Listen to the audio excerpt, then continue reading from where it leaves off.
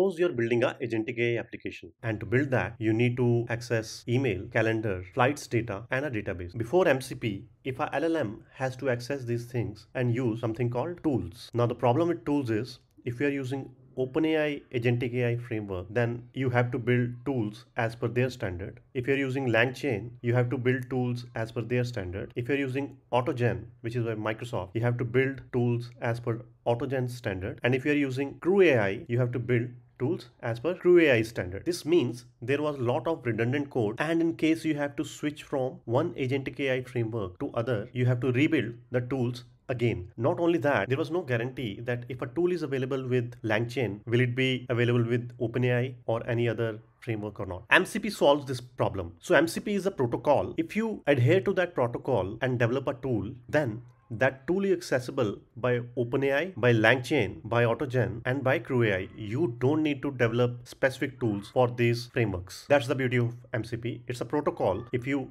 adhere to this protocol, this standard, then you don't need to create tools specific to the framework. Let me explain it with the analogy. Suppose you have a mobile phone. You bought some headphones to listen songs on that mobile phone. Few days later, you liked another headphone and you want to use that with your phone. What if it doesn't connect with your mobile? That will be very annoying. It may be because the port is not compatible with your mobile. So MCP is that USB-C port in your mobile. If any device which wants to connect with your mobile is adhering to that USB-C standard, then it can work with your mobile. So that's the beauty of MCP.